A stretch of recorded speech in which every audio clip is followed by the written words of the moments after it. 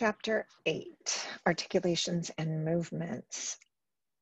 So what we refer to as joints are joints, shoulder joint, knee joint, elbow joint.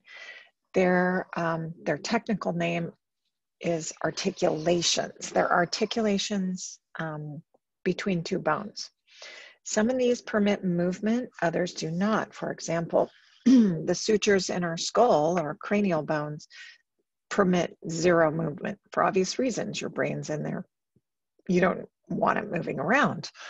But other joints like your knee and your shoulder are freely movable, and there's a spectrum on which they move on. So joints are classified functionally by the amount of movement they allow. That is, they can go from completely immovable to slightly movable to freely movable with a range of freely movable joints. For example, your elbow is freely movable, but it's only freely movable in one plane, meaning you can flex and extend your elbow, whereas your shoulder is freely movable in 3 planes. So you can take it into the forward plane, sagittal plane, transverse plane. So it's triaxial is what that would be called.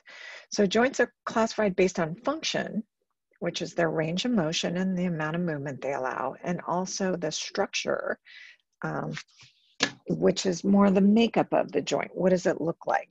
Does it look like a hinge? Does it look like a ball and socket? That type of thing. Okay, a couple of things also to remember, right? Tendons connect bone to muscle. Ligaments connect bone to bone. You strain a tendon and you sprain a ligament.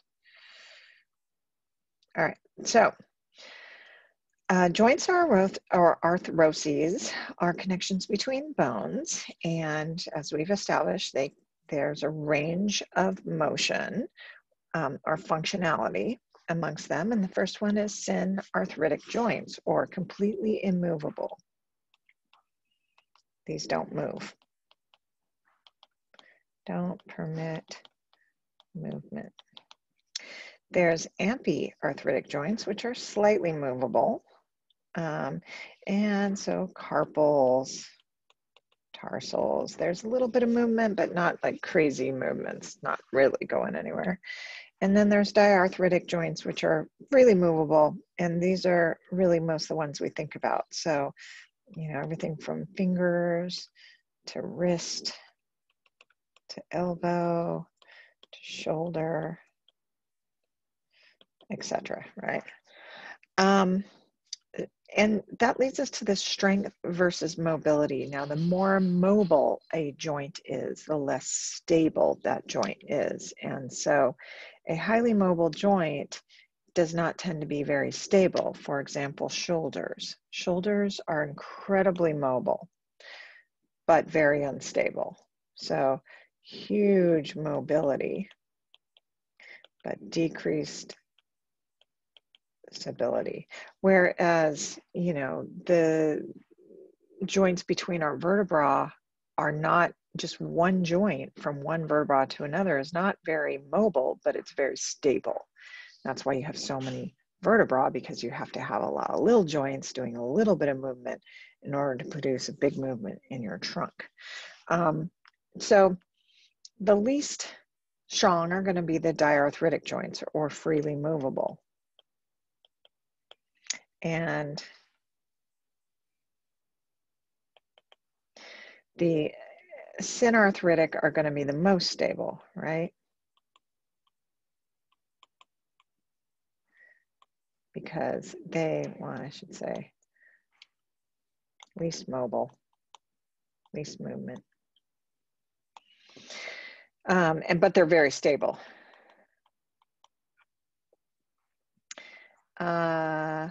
And so they're the least chance of injuries. So this is an example here of a suture, and it's a synarthritic joint.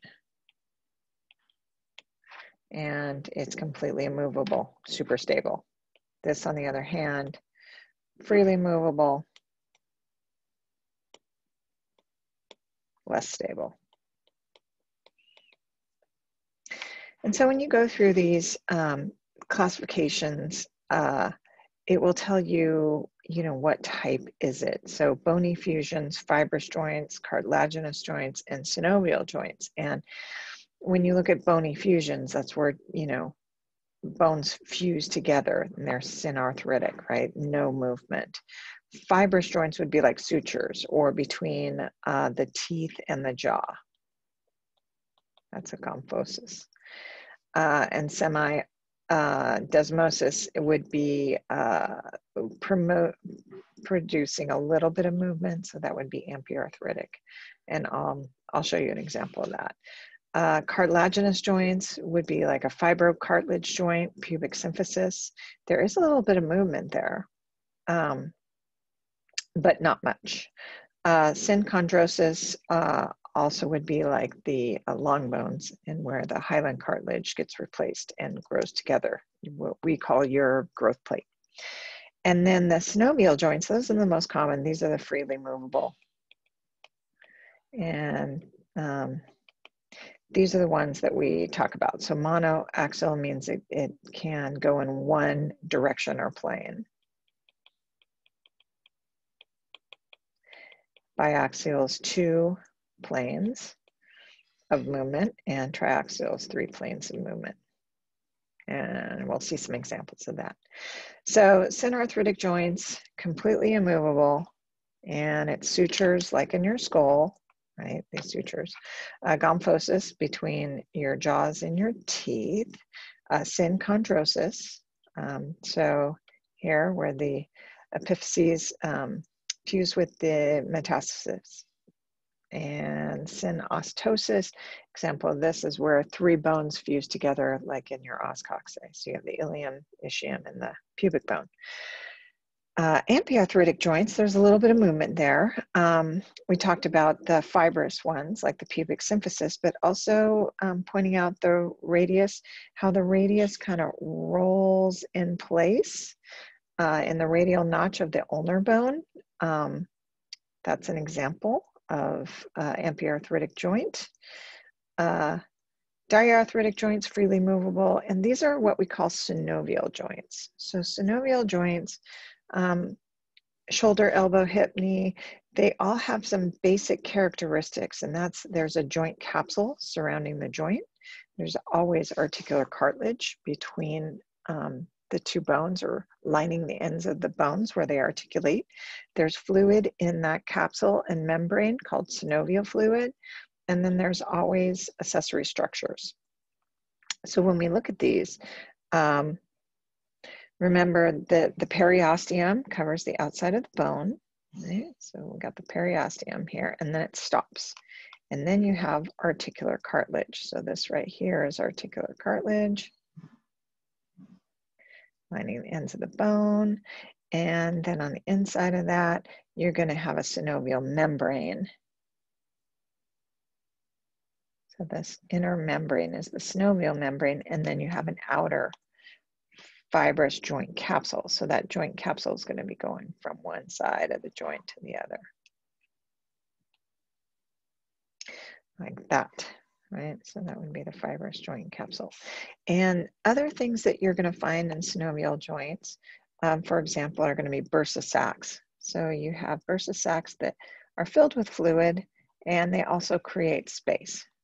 So space for the tendon, so you have a kind of a cushion and some space between the tendon and the bone. That helps. You also have, so meniscus are cartilaginous pads for protection and extra support.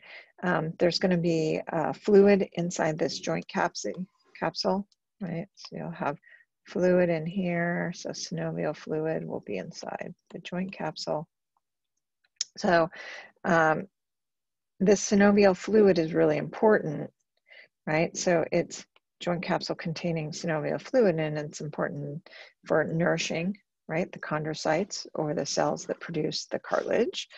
and also acting as a shock absorber. So to have that liquid in there kind of helps decrease the forces of this bone kind of smashing down on that bone. Accessory structures, again, you can have meniscus in the knee. You can have ligaments attaching different portions, for example, an intercapsular ligament, or the medial and lateral collateral ligaments. There's always tendons connecting the muscles. So in this case, you have the patellar tendon from the quads up here to the tibial tuberosity, attaching there. And then again, like I said, you're going to have bursa sacs in shoulders and knees. These bursa sacs are fluid filled, and you can see how they are on both sides of this tendon, giving it space and kind of extra cushion. Now, when these bursa sacs get irritated, they can also swell and get inflamed, and we call that bursitis. So classification of joints based on movement. So there are different types of movements that your body can make, or articulations can make, and linear movement is an example of these arthritic joints, right? So slightly movable joints.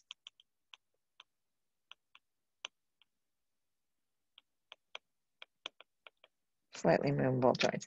And so it's like it just slides a little bit linear one way or a little bit linear the other way, but it's not actually going anywhere. So this pencil is just meant you put your pencil down and you slide it this way or you slide it that way, but it's just linear. That's different than angular movements. Now, angular movements you're going to see in things like shoulder, elbow, knee, ankle, wrist, and so forth. So that's not a complete list, but these are the joints that we most often use. And there's really two main types of angular movements, and that's abduction and adduction. Okay, so abduction is away from body, and adduction is you're adding back to the body. Flexion and extension are talking about joint angles, and we'll get into this in another slide, but basically the definition of flexion is joint angle gets smaller, and extension is joint angle gets larger. So that would be angular. When they're showing this here, angular movement is you start with the pencil here, and as you can see, I'm not changing where my pencil point is. I'm actually just moving my Apple Pencil around in an angular fashion. So if you start in anatomical position, that would be here. And if you go to here, you've changed that angle. If you go to there, you've now changed that angle. And so this is angular. Circumduction is a specific type of angular motion. It's for arms and legs, really. And you're moving in an angle with your arm, but it forms a circle pattern with your arm. So if you're this little stick figure here, and you move your arm, I'll make it in a different color. So your arm goes up, and then down, and then down, and then down, and then up, and then up. You're actually changing the angle. You're not rotating, which is different, right? So this is rotation. As again, where you put your pencil down, and I'm literally just spinning in one place. So I'm spinning around. I'm not changing the angle. The pencil is straight up, 90 degrees, and it stays there. And it's just rotating in one spot. So that's rotational movement. Special type of rotational movement is pronation and supination. That's really, talk about that with our wrist. And then there's special movements. Really, these are flexion and extension. It just depends on the direction, and we'll talk about these. So in looking at this lovely model, we're going to start with angular movements. So these are all angular movements here. These are all angular. And the first one is abduction, adduction. So you start off, abduction is away. And adduction is adding the arm back, right? So adding it back to the body. So abduction is away, abduction is away, and adduction is towards. Flexion and extension. So if you're starting here, right? So this is anatomical position. Anatomical position. And this would be 180 degrees, right? So half a circle is 180. If you're starting here, this would be 0, and this up here would be 180 degrees. And so right about here would be 90. If you start at 0 degrees, and you go from 0 and you bring your arm up to here, now you're at 90 here. And so if you go from 180 to 90, the joint angle just got smaller. And so that would be the definition of flexion. If you bring it from 90 back to 180, it would be getting bigger, right? So let's do it this way. 180 all the way around. And so joint angle goes from 180 to 90, that's flexion.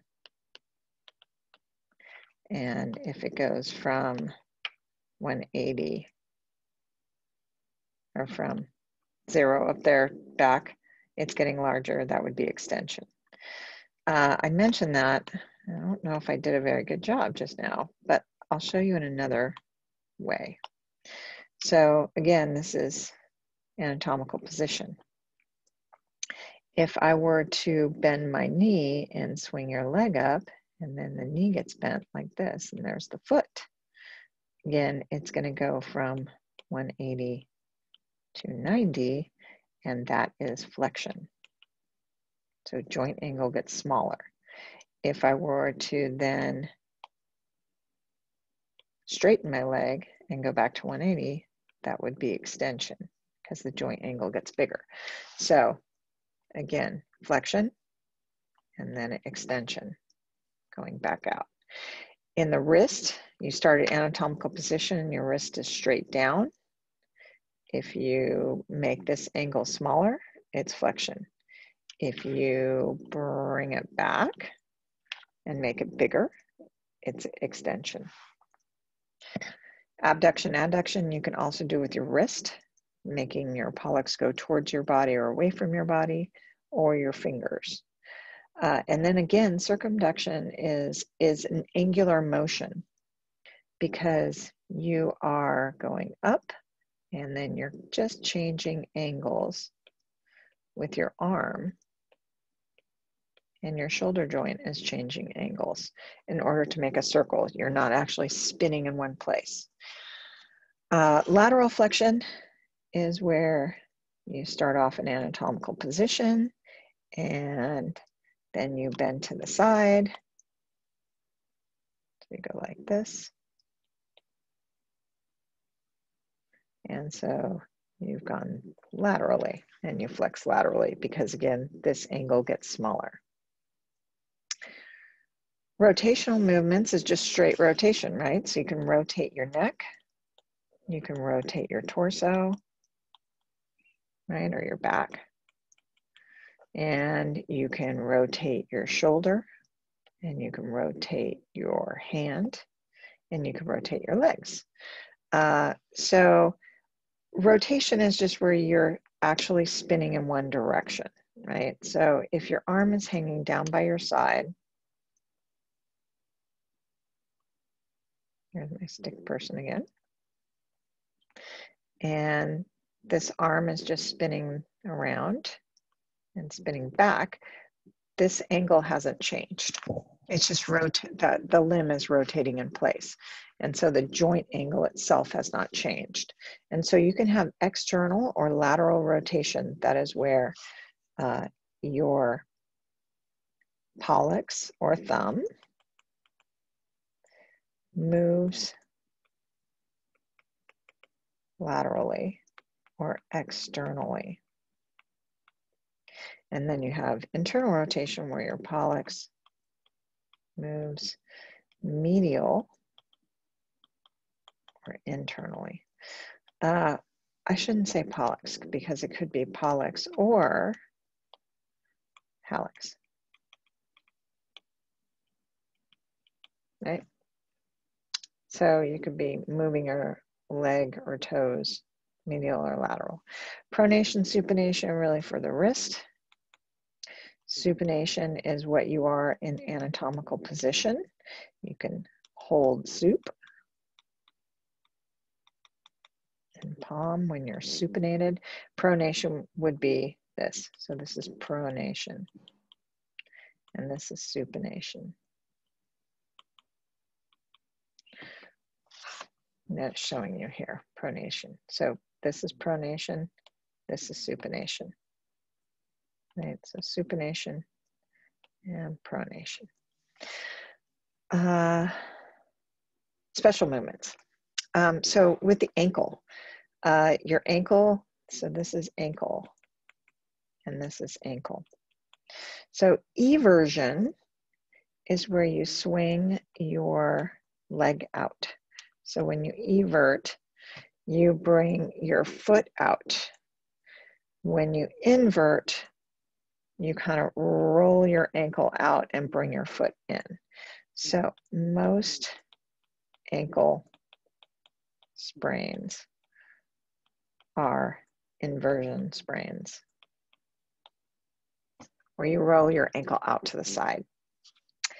With dorsiflexion and plantar flexion, plantar starts with a P, and you are pointing toes.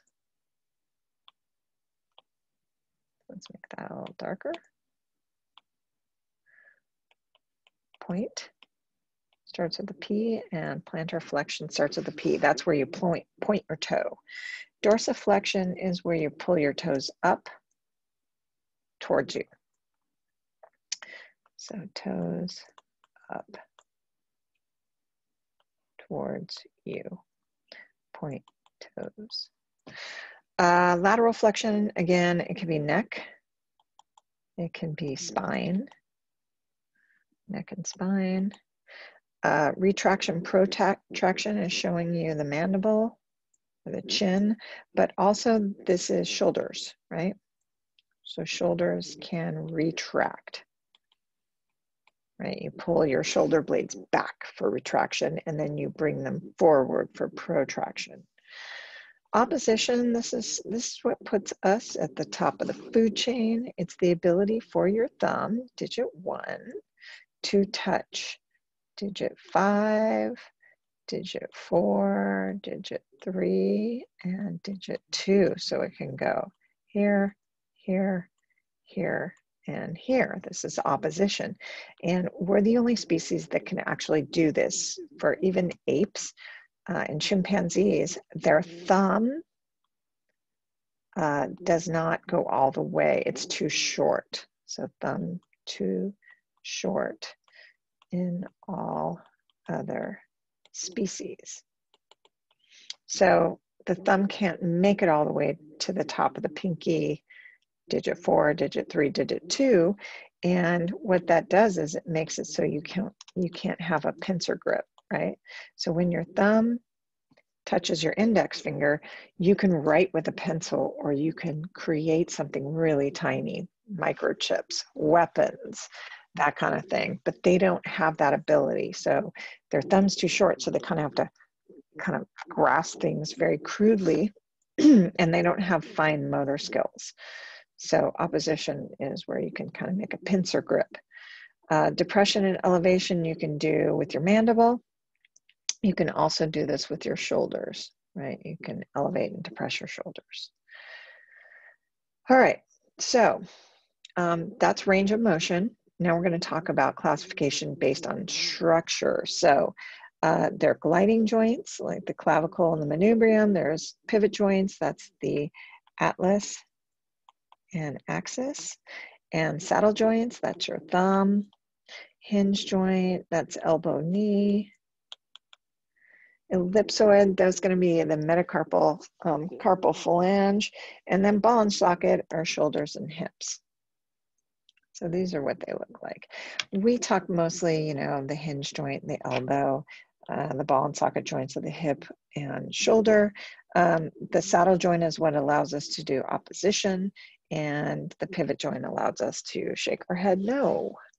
An interesting thing, hinge joints are generally monoaxial, but with the knee, it's a little bit of a biaxial joint that you can do a little rotation. Saddle joints are biaxial, ball and socket joints are triaxial. They're the only ones that can go in 3 different planes. So this goes through and it's kind of showing you different movements. Now, a few things on joints. They're named for the 2 bones that articulate. I'm not having you memorize these joints or articulations, but you should be able to figure them out. An example is TMJ. It's temporo.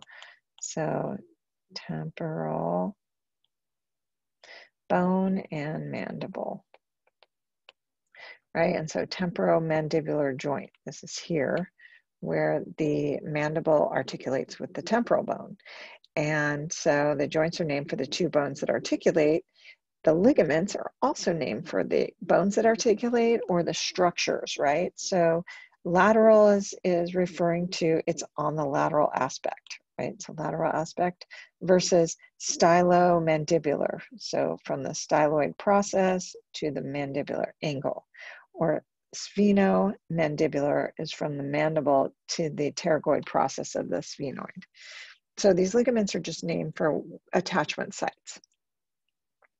Same with the vertebra, supraspinous ligaments, interspinous, they're going between the spines, whether it's in the front, anterior, or posterior. So again, we're not memorizing these, but I do want to go over how they're named.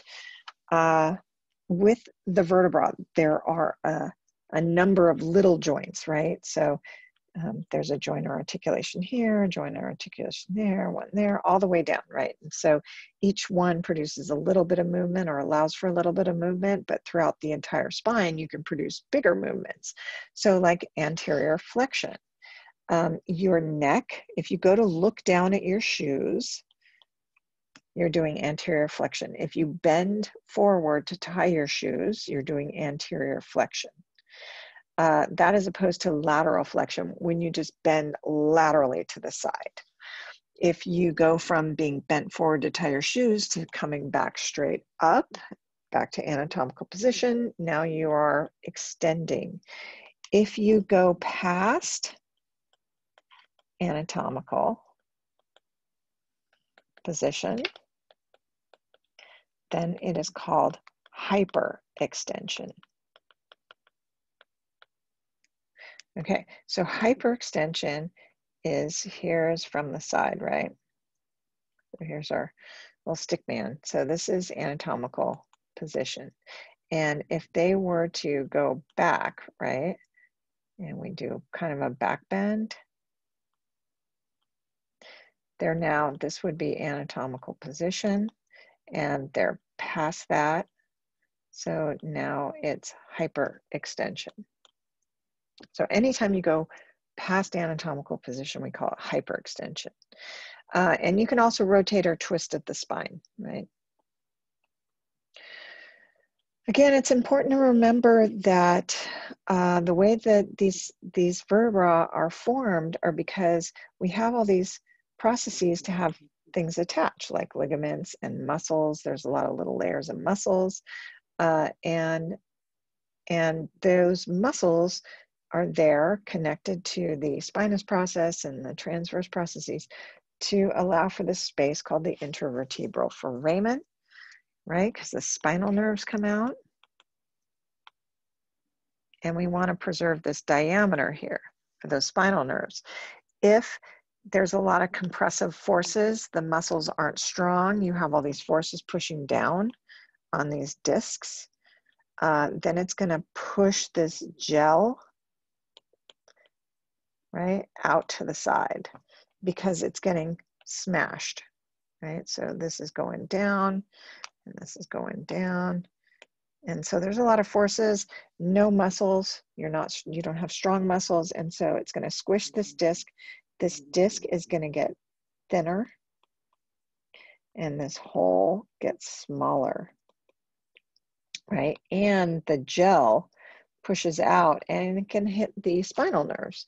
So not only is the diameter getting smaller, but the diameter of the intervertebral foramen is getting smaller, but you have this gel kind of pushing out and can actually hit the nerve.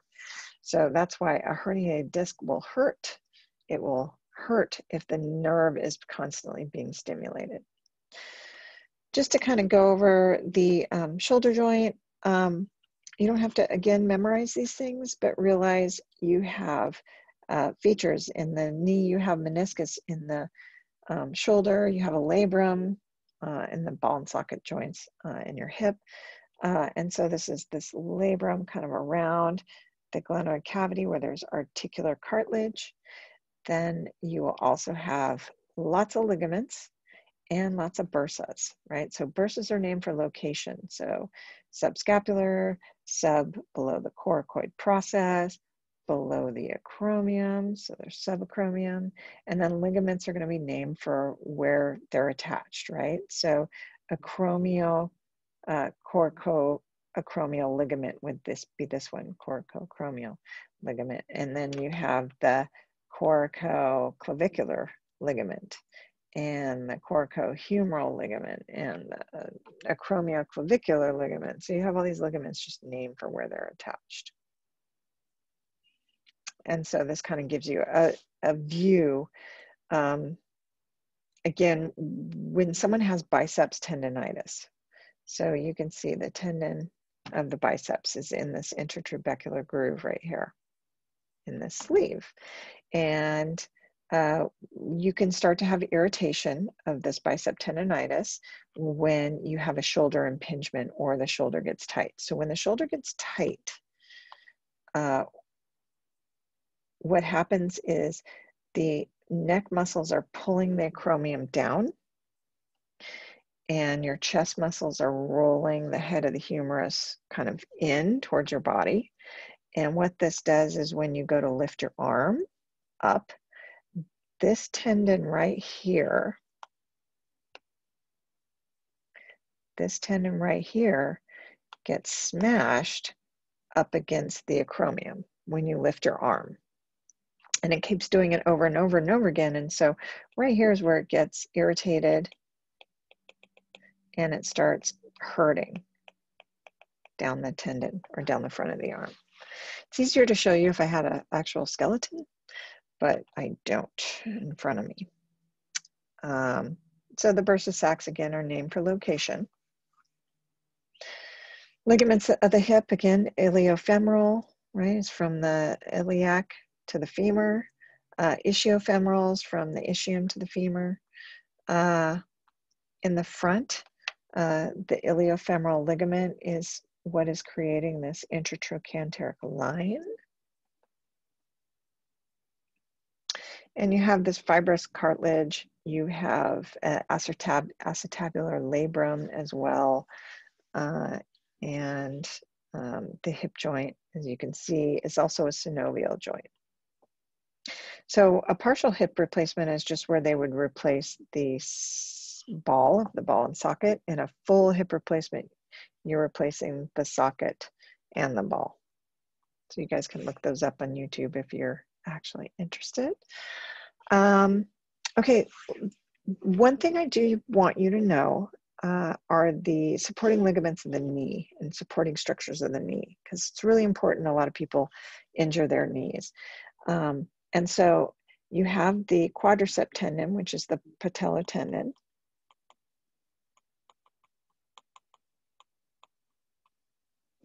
And then you have the sesamoid bone, the patella inside the patellar tendon, and then it becomes a patellar ligament because it's bone to bone, right? So we call it this. This, by the way, is the tibial tuberosity. This bump right here where the patellar ligament attaches with the quadriceps. And then you have these ligaments on the side of your knee joint. And one of them is the lateral collateral ligament, and the other is the medial collateral ligament. Your book refers to this as the tibial collateral ligament, and this one is the fibular. Oops, I'm not spelling it right. Collateral ligament. And so those are on the sides. You also have the cruciate ligaments and the popliteal ligament in the back. So this is showing in the anterior surface, right? Because this is your tibial tuberosity. And so this is anterior.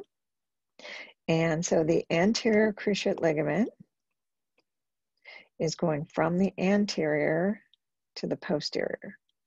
And then the posterior cruciate ligament is going from the posterior to the anterior, and they cross. That's where cruciate comes in, they cross.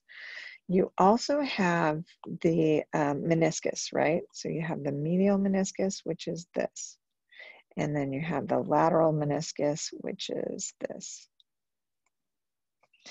Then again, your collateral ligaments. So you have the fibular collateral ligament, which goes here from the epicondyle down to the head of the fibula, and the tibial collateral ligament here. Important to understand the knee, right? Because a lot of people, what happens is when they have a knee injury, depending on the type, they can actually tear their anterior cruciate ligament. They can tear their medial meniscus, right? So this is medial meniscus here, and their medial collateral or tibial collateral ligament. So all three, and I'll show you why. This lateral collateral ligament here is really not attached to the joint. It's all on its own. But the medial collateral ligament here is attached to the medial meniscus, which is also kind of attached here to the anterior cruciate ligament. So this is the ACL is attached to the medial meniscus, and that's attached to the medial collateral ligament. And so if one goes, they kind of all go. So what happens is if you have a force pushing your knee this way, it's pushing this way, it's pushing this way, and it's pulling the medial collateral ligament all going that way. So medial collateral ligament's going to be stressed because forces are pushing that way, and that's going to pull the meniscus with it, and that meniscus is pulling the ACL with it. And so all three of those structures will go. That's different than if your foot stops, but this keeps going. Then you could just tear your ACL and maybe your medial meniscus. So just depending on which way the knee is affected, you can involve the anterior cruciate ligament, the medial meniscus, and the medial collateral ligament, or just just the anterior cruciate ligament. Ankle, again, tibiotalar, talar-navicular, navicular cuneiform. These are all just joints named after the two bones. The ligaments, same thing, except for deltoid ligament. It's on the side, kind of looks like a delta, but they're just named for what they're attaching. I'm not asking any specifics on the ankle joints, but I just have a picture there showing you. Rheumatoid arthritis is, and any kind of arthritis is where you have inflammation of the arthroses or articulations or joints. And this could be due to your articular cartilage wears out and that causes damage, or you have some kind of injury which causes damage, or rheumatism can be autoimmune, but affects your joints. So there are a number of things. All right, so that concludes chapter 8, and I'll see you in chapter 9.